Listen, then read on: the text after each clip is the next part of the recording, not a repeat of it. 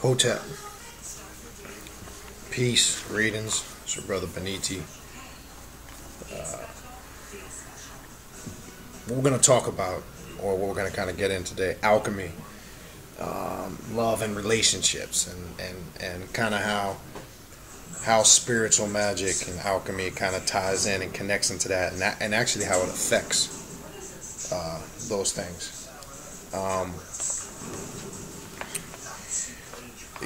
One discussion that I was actually having with somebody yesterday,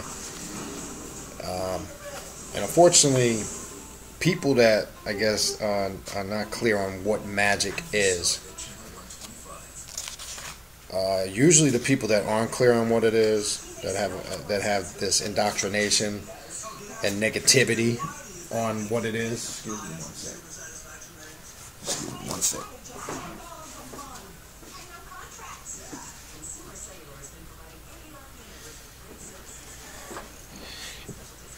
They usually have a negative outlook on it because they've already been indoctrinated and spooked out on what it is. See, to actually do magic, work spiritual magic, it actually takes talent and work. And this is why most people are easily to write it off as being negative. One, because of what they've been indoctrinated with. And two, because the fear that's been instilled in them. The whole purpose and the higher principles of what spiritual magic really is. You can't really come to the full grasp of its meaning if you don't practice it. And that's just like anything in life. So some of the spookism has to be eliminated from it. Because people, that may be not familiar with these sciences, again, as I say all the time, they just come up with the explanations that they've either read, Googled, or some religious fanatic that gave them indoctrination about it. So what we're going to talk about today is alchemy of love and relationships, and kind of how you could put that into practice in your daily life, how you could kind of understand your relationship, one to self and one to your partner.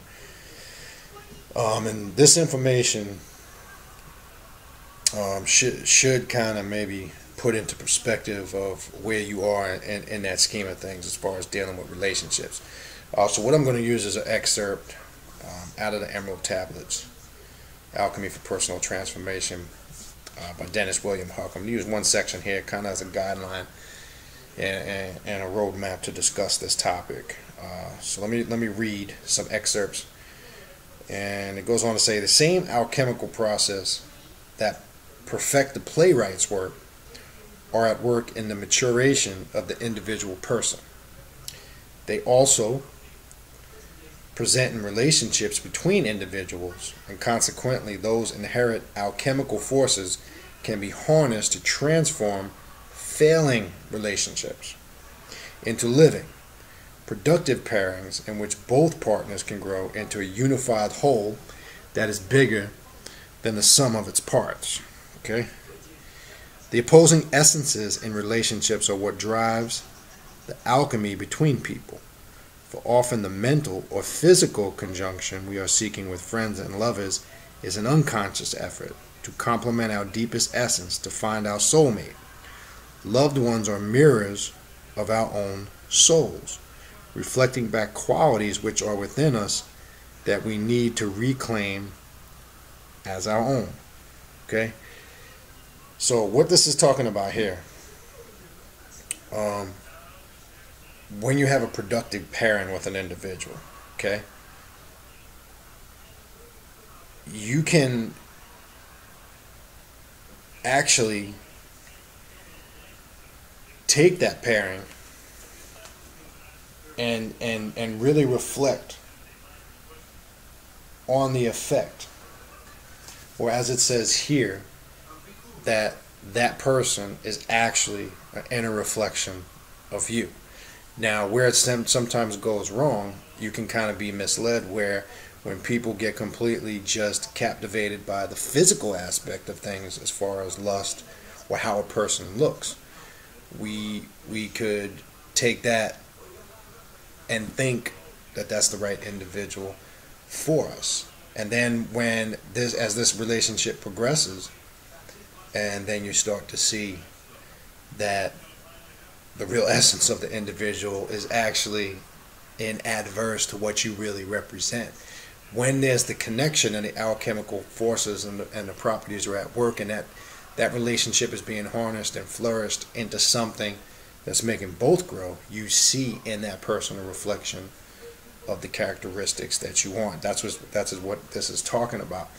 Unfortunately, in this day and time, we don't evaluate things on that level. We tend to just go strictly by looks, strictly by lust and physical desires. Now, by all means, I'm not saying that there does not have to be any type of physical attraction there, because there does.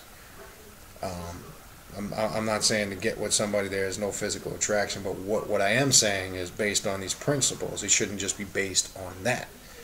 Unfortunately, in that area or arena, some of your physical relationships with the opposite sex should just be left in the realm of just only lust, only physical. And sometimes when you try to harness that into something spiritual, this is where the negative interreaction occurs, and this is where you run into some of the problems. And as I said a while back, you can't create the illusion that you're going to take an individual and mold them to how you want to mold them. That doesn't work. What that does is create more conflict and failure. That's sometimes the biggest part of a problem of what people do when they come into a union. They tend to think, oh, they're being deceived by just the physical attraction, and they will think that, oh, later on down the road I'll change this person. That can't be done. Let's continue. It says, unfortunately, maintaining the fires in a relationship is a full-time job.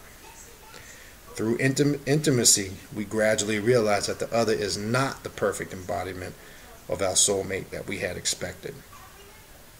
And what we just talked about, we're going to get into this a little further. Feelings get polluted, thoughts turn poisonous, and the relationship becomes toxic. At this point, there's only one way the relationship can be saved and still be alive. That is through the permanent purification and fundamental transformation that takes place in the Emerald Formula, starting with calcination. The elements of ego, from which the poisons are being released, must be exposed and burned away in the fires of awareness. These poisons are made up of past judgments, unforgiven mistakes, pointless criticism, and endless complaining. The typical toxic reaction to these poisons is the formation of habits that tend to numb feelings and distance the partners from one another. Preoccupation with outside activities, partying with friends, drinking and drugs, consuming hobbies, and television are all possible escapes from facing the toxicity and removing it from the relationship. These poisons build up in any relationship, just like they do within one's personality, and if they are not burnt away, they pollute the entire environment. So now this is talking about when, regardless, good or bad, when you get into a relationship and when it reaches an X amount of time, these are issues that are unavoidable. As it says up here, you start to see the not so perfect things about that individual. Now, what could tend to formulate from that could be a lot of complaining, a lot of argument, a lot of disagreement, and then this is what they term can pollute that relationship. And calcination comes in the form of the ego, where the ego decides it's not going to give in, and then each individual takes on the persona that they are right, and neither one wants to budge. And then they even use escapism methods such as partying, hanging out with friends, TV, drinking, etc. We see this so much on a daily basis, and this is why most relationships usually fail. And you also have to factor in economics, which plays a key role and a key part in that, because true people that can truly get along and overcome the calcification of relationships that's being destroyed by ego is money. When two individuals, good or bad, in abundance or lack of abundance, can get over those money issues. So everybody faces that point, and the problem is not everybody gets past that point. So what tends to happen is personal feelings get in the way, ego gets in the way, the fighting starts, etc. So the discipline comes in where an individual can suppress the ego and really address those issues or those concerns in the correct manner. And again, unfortunately, most people can't do that. So this creates an excess of problems. Let's go on. Then it goes on to say, dissolution is a way to remove pollutants by assimilation. Tensions, contagious moods, and hurt feelings must be diffused and dissolved before they take hold. And the little dramas and trumped up crises must be drowned in the waters of genuine caring before they take shape.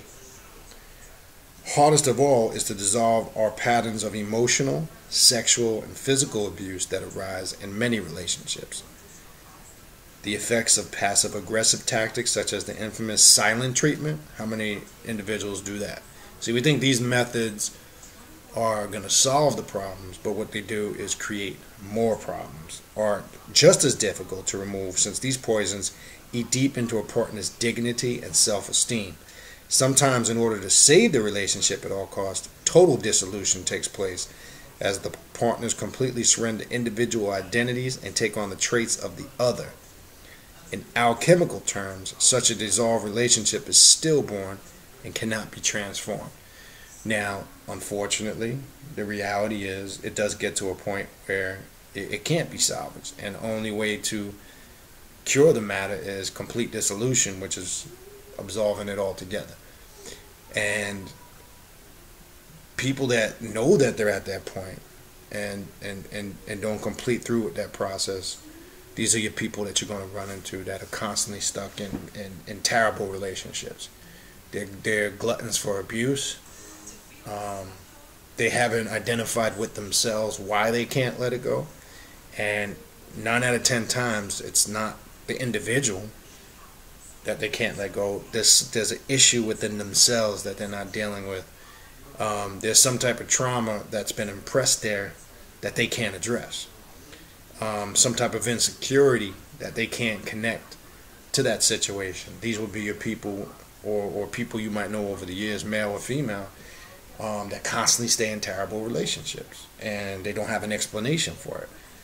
And you might get baffled and say, damn, ever since I've known this individual, they're constantly in these horrible relationships. Well, this is this person here. Those individuals that are constantly fighting, arguing, disagreeing, using tactics such as I mentioned here, the silent treatment, which just really creates more negative energy and more conflicts and obstacles that now have to be overcome. And sometimes you just can't, and this is a point that some people get to, and they have the most difficult time addressing. Okay, that is why it is so important. Let's continue on to see the toxins as existing in the relationship and not in individuals. The goal is to transform the relationship, not each other, for the opposing essences we share with one another is what fuels the entire relationship. So this is important, because what this is saying here is when there's problems, and most people do this, they tend to pick and point out things about each other, about each individual, not rather look at it as a whole and focus on addressing and fixing the relationship, but individuals focus on fixing the individual. That's where the problem comes in, because when it becomes about I and not we, now we have a problem. because it's not about I. And you'll find out that the complainer or the negative person will always start off the sentence with I. You know, those are all egotistical statements. I feel, I think, I. That ties into ego. And you'll notice when people talk, or especially when they're complaining, if they're starting off that sentence with I 9 out of 10 times, this is a person that's being fueled and controlled, you know, by the ego. So what this is saying here, and it's powerful because it's saying when there's issues or there's problems going wrong in a relationship, the individual needs to focus on fixing the relationship, not the specific individual or individuals in the relationship. All right? Because it also says here, the opposing essences we share is what fuels the relationship. Because there were certain things, hopefully outside of the physical aspect, that, you know, made the attraction for the union. So you're not trying to change that. You're trying to change the way maybe things in a relationship are being addressed, is what this is trying to say. Okay? All right, then it goes on to say, once these purified essences surface and are divided and identified in alchemical separation, they can be brought together in a new conjunction. For instance, one partner may have qualities of imagination and inventiveness lacking in the other, while the other may have practical knowledge and a down-to-earth emotional base that grounds them both. The partners realize that by validating the other, they support themselves. Then in conjunction, the best of each partner is saved and united into a shared quintessence that offers new hope and promise for the people. All right, so what this is saying here, okay, is you need to focus each individual. What this is saying is brings certain aspects and talents into the relationship, okay? And when you use the process of alchemical separation, what you would do is you would look at each partner's strength and see where one is weak. What it's saying is the other partner will have a strength that will combat that weakness and vice versa. So to overcome them problems, you would have to combine the elements of the relationship in order to fix and repair it based on those strengths, rather than picking apart the faults. Now, the other problem that comes in, unfortunately, you see this, are you able to surrender the ego and admit what you might be weak at or wrong in the relationship? So if you can't do that, this process doesn't work. This process works when each individual takes the agreement, and this would be part of the process, as mentioned earlier, about focusing on fixing the relationship as opposed to just the individual singularly. So you can combine those elements, and this is what's going to create your solution. This is what it also explained when it said up in the very beginning of this passage, when it talked about trying to transform any relationship into this smooth flowing transformative or alchemical relationship that we're talking about here. This is one that can be saved as opposed to being dissolved, right? All right, so now let's go on to, however, no matter how optimistic the conjunction, traces of past pain and ego invariably find their way in the newly formed and reorientated relationship. Now, let me talk about this for a quick minute. The worst thing you can do, and this is another reason why relationships fail, don't bring past shit from past relationships into your new one. Don't be talking about your exes and all the bullshit you used to do before, unless you're not having an open discussion that requires it. That's what I'm talking about. It don't mean in the beginning you can discuss with each other past histories to an extent. But as the relationship goes on, what this is saying here is if you're constantly bringing up past shit, this creates problems. It also means don't take your old emotional baggage from previous relationships into new ones. This creates more problems. Okay, now I've seen this personally in my own experience and the experience of others. You'll have the female that doesn't trust a man, or vice versa, the male that doesn't trust women, trust issues. And 9 out of 10 times that's because they were either cheated on, and they've taken on the approach that they don't trust nobody, so moving forward they now judge everybody based on that. And one way to overcome that objective is you judge people by their actions. Because if you're a female and you go into a relationship thinking all men are dirt, or vice versa, male, female, you've already set yourself up for failure before you even begin.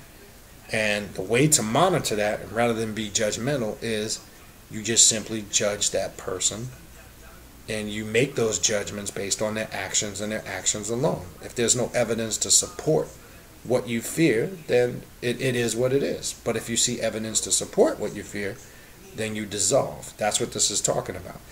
But so many times people bring emotional baggage from previous relationships into new ones, and they completely fail. So this is what this is talking about. Leave that shit where it belongs. It was for then, not the now. So when you deal with the proper aspect, a true occultist deals with the now. And if you're dealing with the now, that's all that's important. Okay?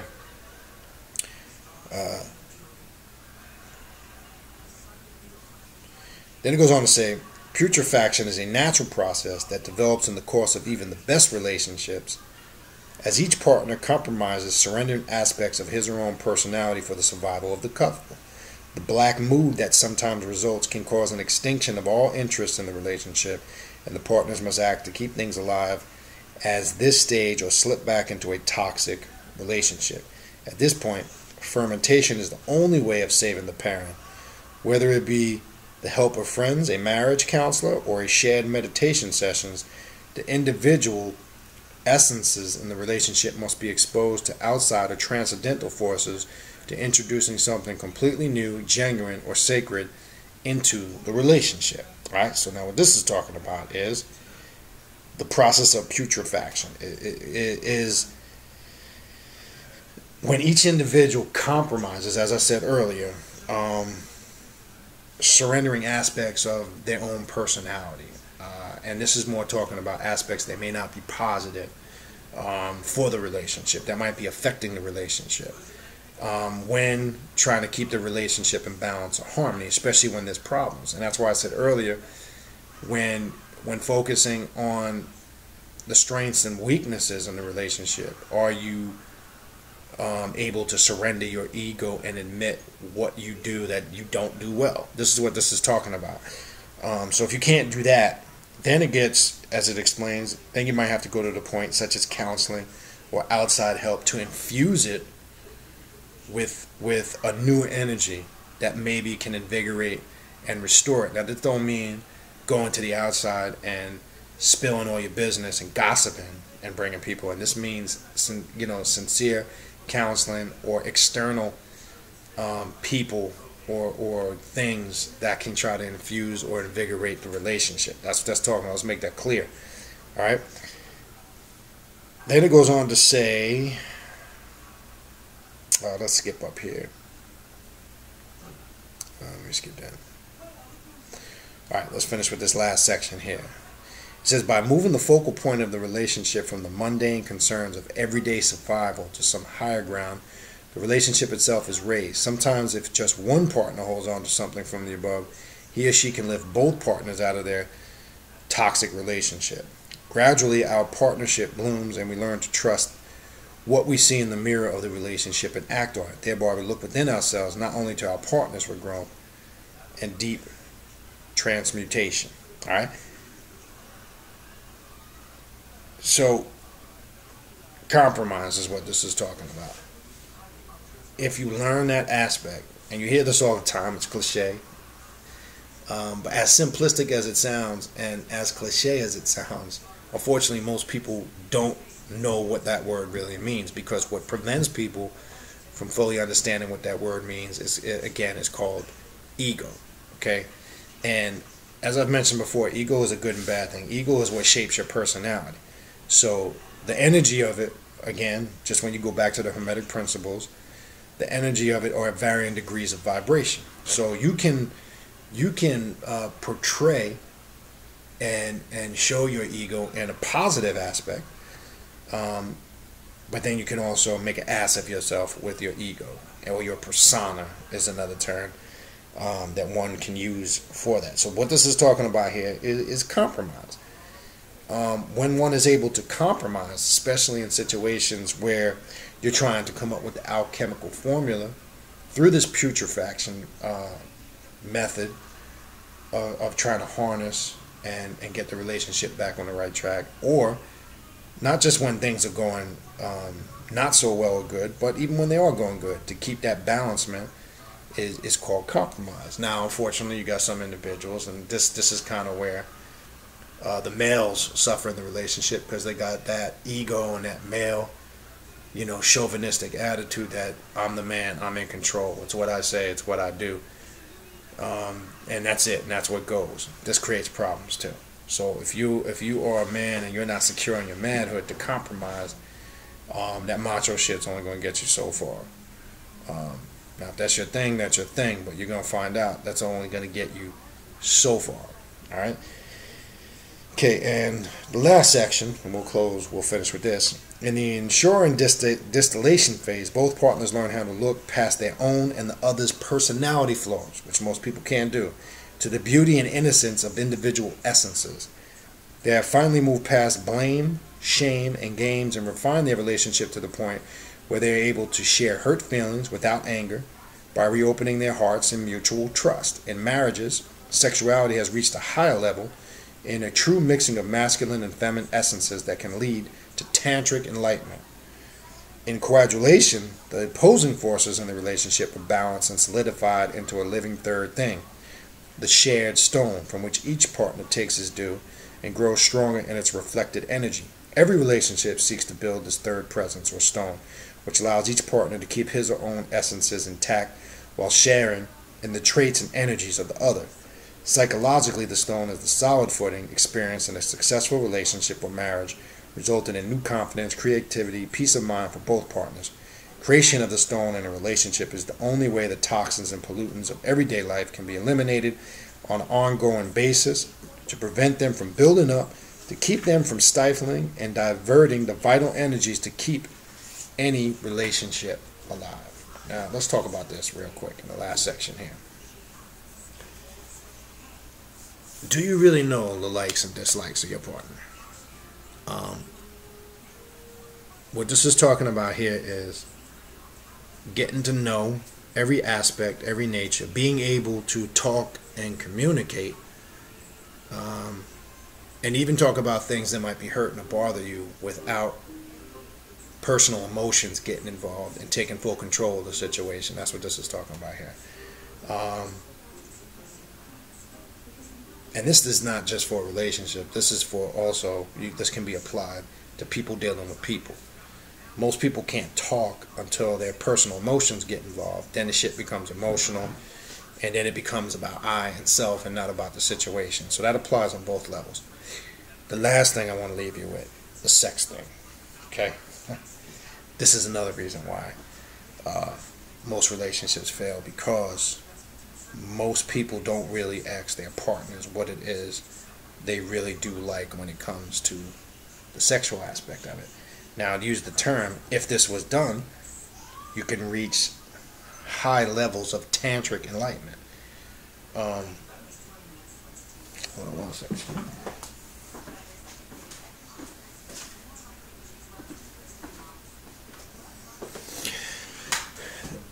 Again, this can be done by simply, do you know what turns your partner on and what doesn't? Do you know the likes and dislikes? Have you experimented or tried things? If you don't do any of those things, or even seek or make an effort to find out any of those things, this creates a stalemate in the sexuality of the relationship. When it becomes redundant and boring, usually one or the two will go outside of it to seek what they want. And most individuals don't discuss this. Okay, this poses huge problems, and you might find out if you might be the freak, okay, in a relationship. You might think you are, but if you never ask, you might find out things or aspects of your partner that you did not know. And most people don't discuss these things because that part of the relationship becomes stale, mundane, and boring, and it's not kept fresh. and it's not kept invigorating. So you'll find out whether it's male or female, and usually in most of the time it's the male, will venture outside because these things aren't being fulfilled. You can't assume, and remember the first three letters in that word assume is ass, or you can't make an ass of yourself and assume that you think you know if you haven't asked, talked, confirmed, and communicated. So this is another part of most of these relationships that become toxic or filled with toxic, various toxic levels that poison a relationship, is because they don't keep the sexual aspect of it invigorating, or as it mentions, or raise it to a tantric enlightenment. So this is very important too, because that keeps the individuals grounded in a relationship. So that's very important. I think I'm going to stop there. So hopefully, when we're applying alchemy and spiritual magic, it's not, again, this has to be repeated and will continue to be repeated. Alchemy is manipulation, or spiritual alchemy and magic is manipulation of the subconscious mind, not some hocus pocus voodoo. This is a pure system and way of life that one can apply. This would be a mental alchemy aspect when dealing with relationships, and how to bring that energy into existence and get it to work for you and to benefit for you. Now, if you tried all these methods, remember, it does get to the point where sometimes it just has, the whole relationship has to be dissolved because the energies aren't correct. And then if you tried all these principles and it doesn't work, then it's not for you. So stop staying in something that's not proper for you or bad, and stop thinking you can change the individual and mold them into what you want them to be. Because the very fact that you're recognizing, remember, as it said in the beginning, your partner is usually an inner reflection of you. So the reason why you're seeing so much opposition and negativity and so angry is you're not seeing what you want to see. So don't try to convince yourself, after trying the proper methods, that you're going to mold or shape this person how you want that person to be. That's a deception. So anyway, we'll leave it there. Again, two quick announcements. Again, to remind people about the two upcoming events. If you, again, are in the South Florida area, coming up this Saturday, December 19th at 7:30 p.m. at Sophia's Garden of Ma'at. I will be doing a lecture there. We're going to be talking about dark alchemy, spiritual magic, Sith metaphysics. We're going to be getting into the dark aspect of things, some things we've talked about here and on the radio show Awakening Universal Minds. So we'll be doing that Saturday, December 19th, 7:30 p.m. at Sophia's Garden of Ma'at. Admission is free. I will be out there with a ton of books on all the information we're talking about. There will also be other vendors there. The Sister Sophia that owns the place is a natural vegan cook. So there'll be a lot of natural, healthy vegan foods out there. Other vendors. So we just asked that you come out and support the vendors. No charge for the event.